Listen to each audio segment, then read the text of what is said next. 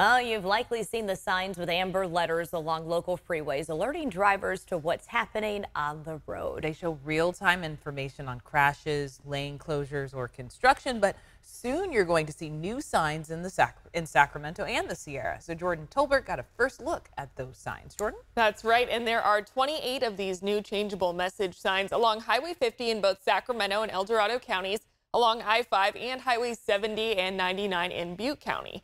The difference here is these new signs are full color and show photos versus the amber letters that you're used to. Over 24 new signs will work to alert drivers about traffic issues alongside the nearly 80 text-only signs, which you may be used to seeing within District 3 of Caltrans. As much information that we can give the public that's accurate, that's reliable, that helps them navigate our roadways in a safe and reliable way, the earlier that information is given to them and provided to them in a right, easy format, then the easier it is for the traveling public to be able to navigate our roads. Most of the messages you see along highways in Sacramento, Placer, El Dorado, Nevada, Butte, Yolo, Colusa, and Sutter counties come from this building, the Transportation Management Center in Rancho Cordova. This is where CHP and Caltrans work together to monitor traffic conditions and alert drivers to changing road conditions 24/7.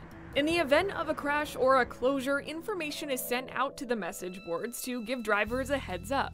We have a hybrid of both that are changeable, some that are automated, okay. And so, but the majority of the custom messages that you see that are incident related, they come from this building. Now, to communicate information faster, these messages will now show full-color photos and messaging. You know, pictures have 1,000 words in there. You know, with the old system, we could only have 3 lines with 16 characters, so that was a lot of brainstorming on how we want to convey the message out to the traveling public.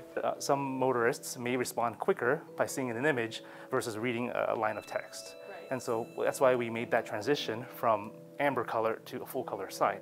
The signs will be used on an as-needed basis starting September 1st until further guidelines are developed. We turn it on when we have traffic incidents. So they're not always going to be up and running. So whenever there's a major incident, that we get informed of here with our operators, we could light them up.